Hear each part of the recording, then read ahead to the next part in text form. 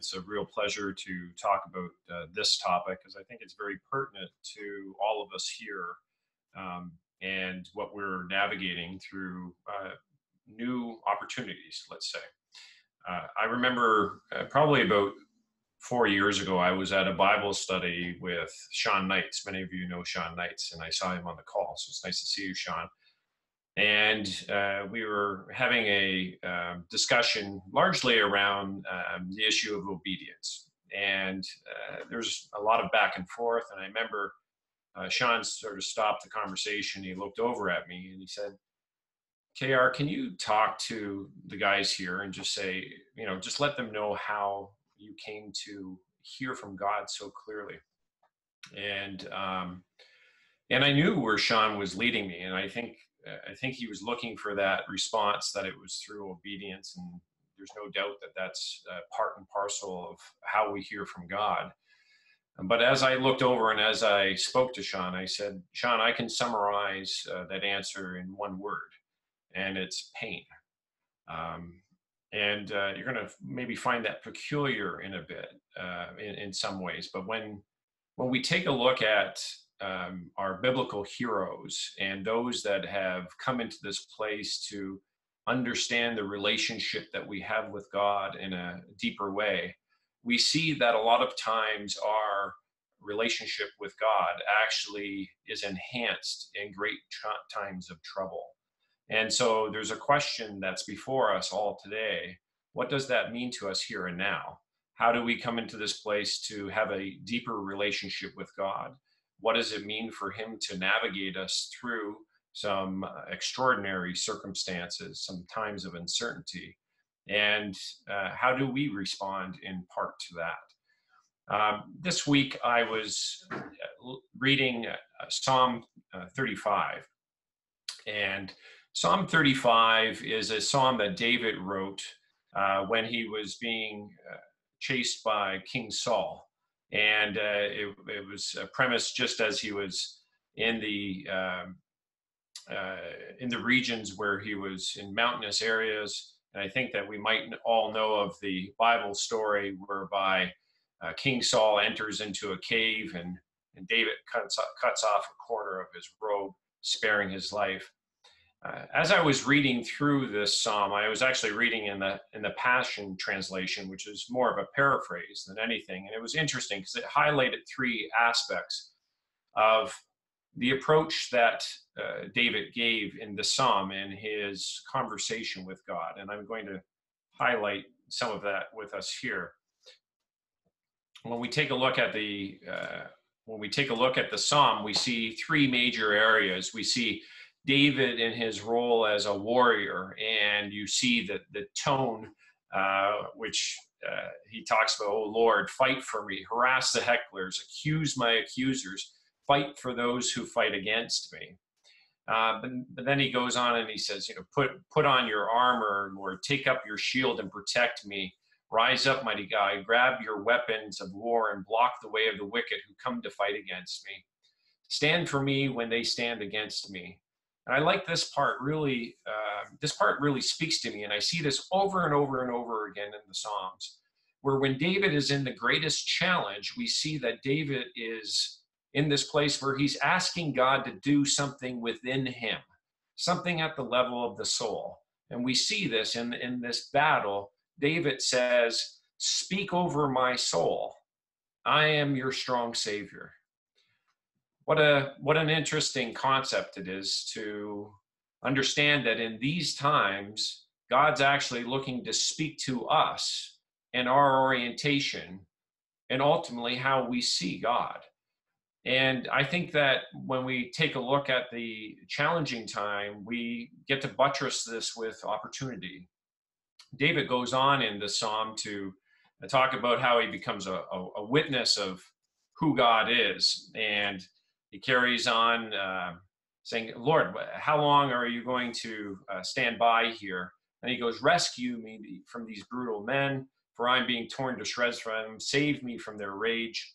And then he goes on, then I will praise you wherever I go, and when everyone gathers for worship, I will lift up your praise with a shout in front of the largest crowd. And then the last part of this psalm, we see David the worshiper. And I love this aspect of David. David's always starting out with the challenge in the psalm, and at the end you start to see this heroic victory that he's praising his God. And it goes on, but let all my true friends shout for joy, all those who know and love what I do for you. Let them all say, the Lord is great. He delights in the prosperity of his servants. Then I won't be able to hold it in. Everyone will hear my joyous praises all day long. Your righteousness will be the theme of my glory and my song of praise. When we take a look at 1 Samuel, we get a peek into this relationship that David had with God. And prior to entering into this mountainous area, he's in a town called Keilah. And Keilah is being overrun by the Philistines. And he goes to God and he specifically asks God, should we come in? And God speaks back and gives him very specific direction. Go in, I will deliver the Philistines into your hand. And even when he's facing doubt afterwards, David goes right to God, and God comes back and says, I will deliver them. He even deals with the questions of doubt that we have with respect to what God's already told us in our life. I remember my dad was a police officer with the same police department that I was. And he was a senior officer. He was there for 35 years. And I remember one time a story of a gentleman by the name of Phil Ritchie. Phil Ritchie had taken his sailboat out in the early spring. And he had started to chart from Oakville to Niagara-on-the-Lake.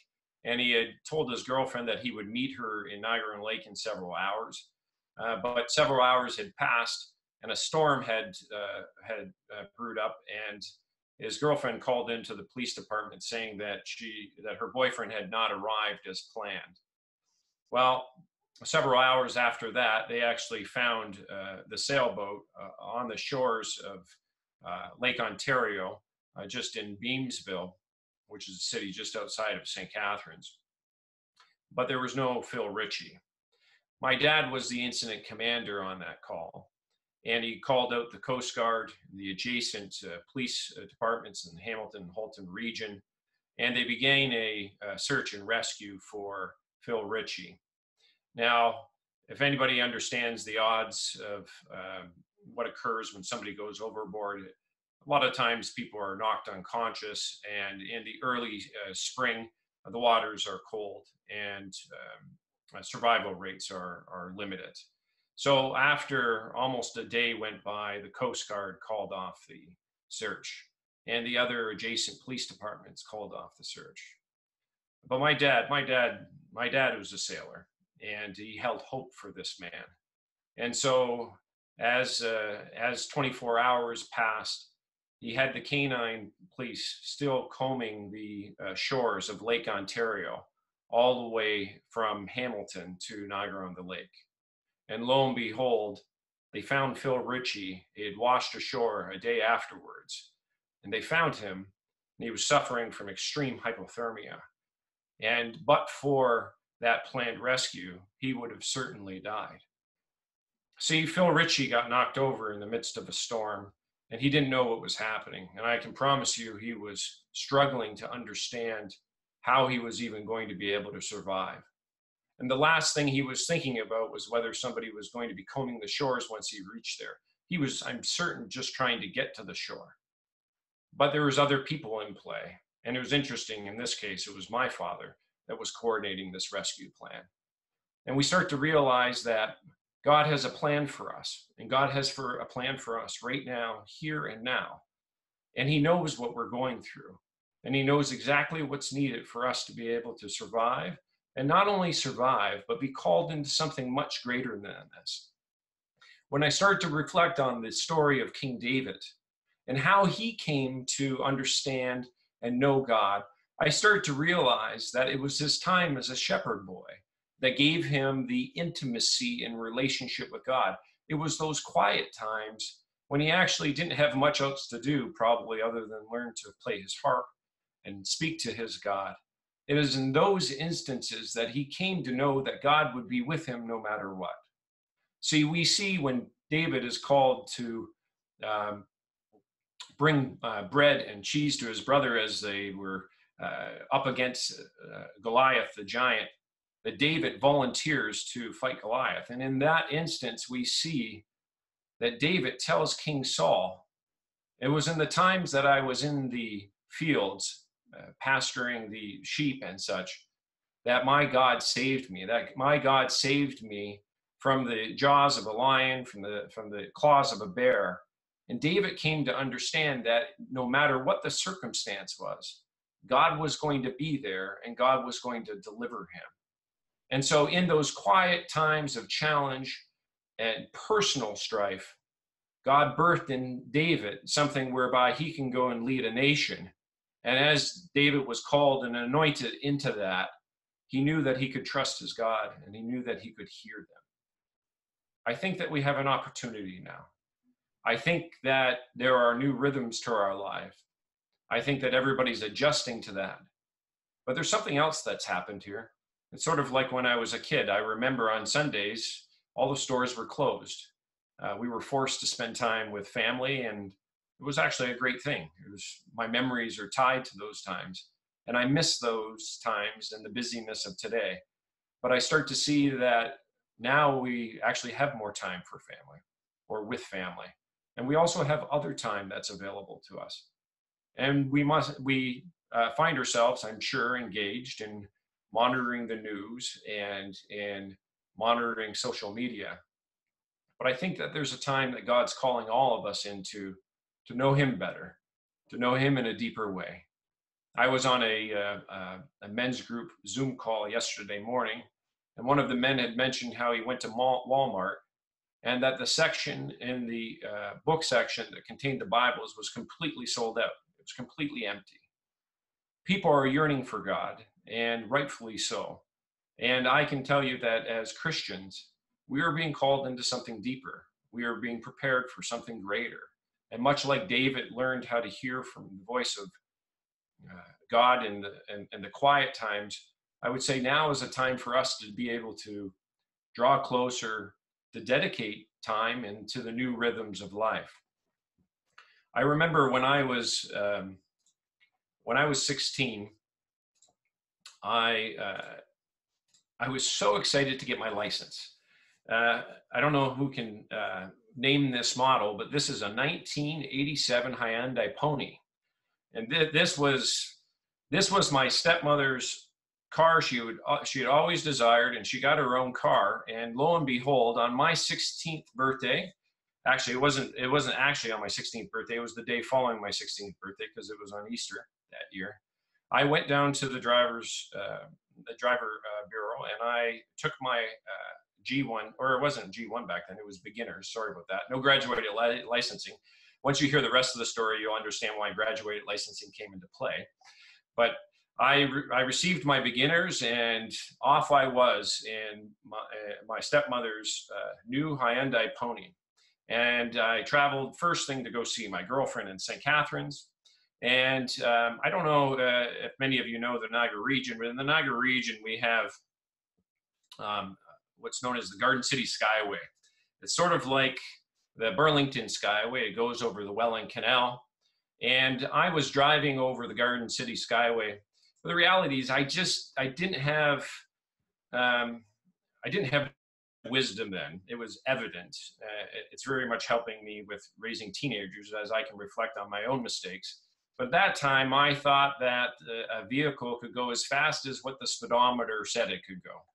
So as I was driving over the Garden City Skyway, I was probably going about 180 kilometers an hour. Now, a Hyundai Pony is not suited with great tires. In fact, they're only 13-inch tires. They're not much bigger than motorcycle tires. And I was traveling much too fast for that vehicle to be able to handle any situation. And as I went to overtake another vehicle, I lost control of the vehicle. And I started to go into a wobble. And right at the end of the Skyway, I rolled my vehicle right off the embankment, and thank God it wasn't 10 seconds before because I would have went over the skyway. I rolled the vehicle over. The passenger in the rear of the vehicle actually didn't have his seatbelt on, and his lip imprints were actually found on the back of the hatchback window. And we've all walked out of that accident unscathed. But the OPP officer that arrived decided to drive me home, and I was white as a ghost. I had no idea what I was going to say to my dad, and nor what I was going to say to my stepmother. And as I walked into the house, I saw my father there, and he had me sit down. The OPP officer left, and he looked at me and he said, "Son, I want you to come outside with me." We walked outside. He handed me the car key. He said, "Son, I want you to get in the vehicle. I want you to get in the driver's seat." And he went on to go in the passenger seat. And he made me drive to my driver's ed class that I had scheduled that night. My dad saw something deeper in the circumstance than what I could see at that time. The last thing I wanted to do was carry on. Yeah, I was quite comfortable in the fear overriding me. I didn't want to drive ever again. I felt that I'd lost that opportunity. I felt that I had made a mistake that was too grave for me to be able to do that. But my dad saw something different. He actually didn't let fear be the thing that drove through. He allowed me to drive. And I don't fear driving, and I haven't feared driving since that day. But I can tell you the only reason I hopped into the driver's seat that day is because I could trust my dad. I could trust the character of my father, that what he was saying was more valuable than what I was feeling. This is what these times are for. These times are an opportunity for us to dive deeper into our relationship with God, for us to come into a place of testing, whereby we will see that God will provide for us relationally in the time of financial need and the time of great uncertainty. This is our joy. This is what we are called into. I find in my life, since I've submitted my life to Christ and moved and transitioned from living a life of a nominal Christian to that of one that not only has surrendered to God, but one that knows God, I've come into the place where there's been a rewriting of my habits, a rewriting of my daily habits. And it's in these instances where I get to know God more. The more I'm in prayer, the more that I'm reading my Bible, the more that I see that he's speaking to me, the more that I understand his goodness and his love. And I start to speak to him saying, "Lord, speak to my soul so that I may come into agreement with who you truly are, so that I may understand that Christ is in me, that there's been something that's been transformed. And now I have the ability to recognize the goodness of the Father in any situation, and that it overrides my fear." I want to encourage you as you enter into the new rhythms of your day to take aside some time and to just ask, how can I take advantage of this opportunity to really connect with my family? How can I take advantage of this opportunity to really connect with God? There are some great applications out there to be able to aid. If you take a look at the YouVersion Bible app, there are daily devotional plans, which are a fantastic way to just set up something whereby there's a rewriting of the godly habits that allow us to see Christ birthed and born in us, but even more so, allow us to further enrich ourselves with understanding the character of the Father. There's also another application out there called Read Scripture. It's an app you can find. It'll bring you through the Bible in 1 year. We can start off with lofty goals and say, I'm going to go and set aside 2 or 3 hours today with God and read my Bible and pray and such like this. but I encourage you to mark aside 20 minutes a day. Brother Andrew, who famously wrote God's Smuggler, and who it was the founder of Open Doors Ministries, he stated one thing when I was watching one of his clips sometimes. He said, I find that if I don't start my devotions in the morning with God, I find I very rarely find him at any other point in the day thereafter. And so as you re-explore what your rhythms of your life are, I challenge you to take a look and see how we can all together press into a deeper relationship with God, that we'll be able to trust him in this circumstance, and that we will actually be coming out of this in a much richer, truer expression of the fellowship that we have at the Christian Legal Fellowship. Thank you.